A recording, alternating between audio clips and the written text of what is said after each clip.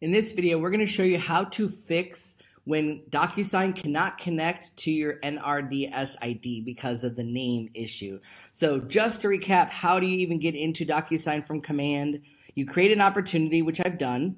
You go to Documents, and you would start a transaction with DocuSign, and that will take you to what they call a room in DocuSign.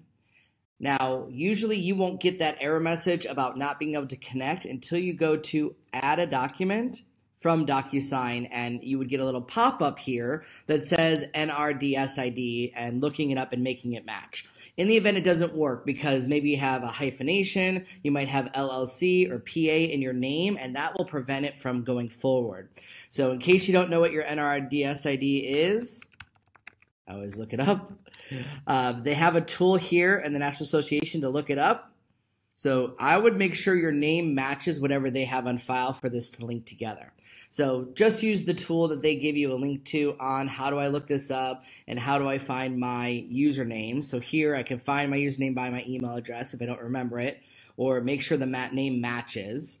And then I'm going to come here, and I'm not going to actually do it inside of the rooms of DocuSign. So in order to fix your name for that to work, you're going to want to click on your name in the upper hand corner, and you're going to switch to e-signature. You need to go into the DocuSign portion of the system, and you have full control to edit your name.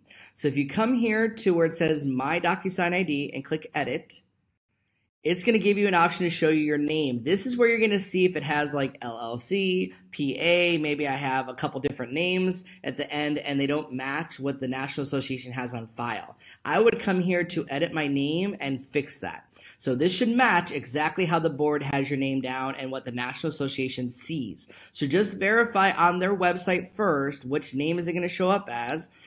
Once you've got your name changed, you would say change name, and that would be updated here. You would come back to the top and switch back to rooms. One of the easiest ways, honestly, to get back to where you were is just close these tabs, come back to Command and Documents, and if you go to Transaction, it takes you directly to the room. And this time, when you come to Add from DocuSign, you can put in your NRDS ID, and it should actually go through.